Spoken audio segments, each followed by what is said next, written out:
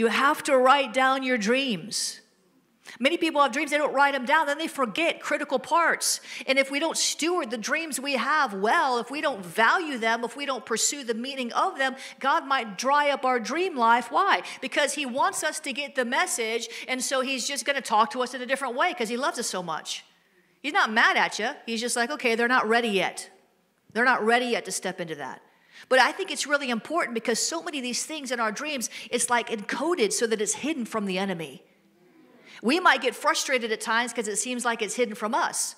But in a way, it's hidden from the enemy. I mean, if you have a dream, think about it. If you have a dream, it's got all these symbolic symbols in it, parabolic stuff, numbers, colors, all these different elements in it. You have to sit with him and decode that. Whereas if I prophesy to you out in the open, the enemy hears all that. He hears all that.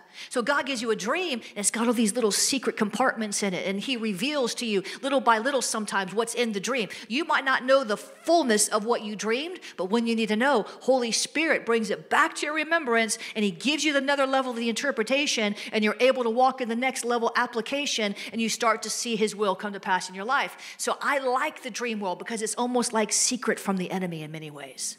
That's why we don't need to go bragging about our dreams to people. Remember Joseph, he just had to tell his brothers and his father about the dream. Not once, but twice. And what did they do? They threw him in a pit. They were going to leave him there for dead. Then they sold him as a slave. I mean, come on, guys. This is your brother. But they were jealous. And many people might find themselves jealous of your dreaming gift. So be careful not to throw your pearls before swine. Amen. Be careful because they'll try to murder many people. I know there's some prophets in here. And here's what Jezebel does. Jezebel and other demon powers will use people to try to discredit you before you even get your voice, your ministry off the ground because they don't want you to be taken seriously. So if the enemy can use somebody to discredit you before you get out of the gate, before you establish your own credibility or longevity or track record for accuracy, then you'll never get that far. And it's the same with the dream realm. So be careful. Don't be running around telling half the people in the church what you dreamt. Treat it as precious. Treat it as a treasure. Don't tell everybody.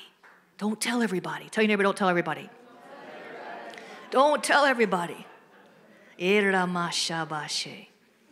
So we want to seek knowledge about dreams, biblical knowledge, and we'll find it.